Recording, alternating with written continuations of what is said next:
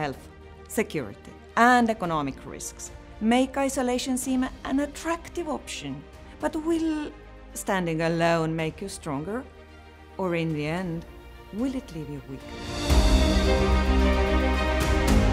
That's kind of the power of identity to override a kind of, well, first of all, rationality, but also, commitment to institutions and democratic principles. And I think that is the crisis that we face. There's clearly a continued need for European unity as we move forward, a sense of strategic patience. Let's have less toxic discussion about Russia, less emotional. Ukraine has gone from a sort of a friendly country, not necessarily allied, but friendly country, towards a potentially hostile country. And that's a huge strategic shift if you're sitting in Moscow. It would be quite an affront to the European Union to think that some years ago they defined this concept of Eastern Partnership with these 6 countries. And in the decades since then, Russia has put troops on all of them. Russia is becoming more tolerant towards more proactive role of the non-Western players in the former USSR, including China and Turkey. Russia's fundamental attitude towards the West is not changed. There is no narrowing of the values gap taking place.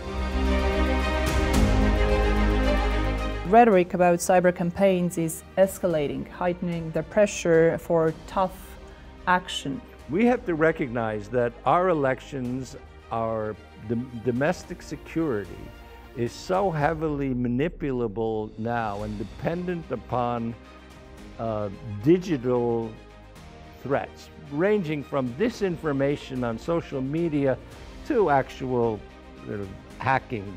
And it's so much cheaper to do that than ever invade anyone.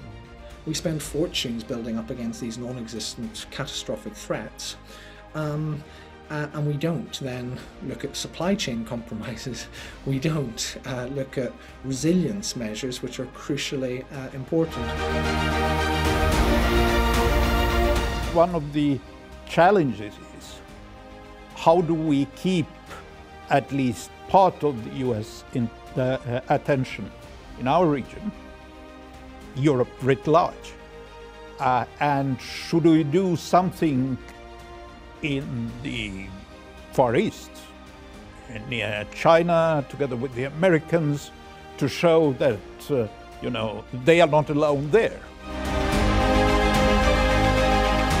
For the sake of our children and their children, it is simply wrong to be pessimistic about democracy. For someone of my our generation to say it's all terrible and it can't be fixed, is to leave them with nothing, with no future.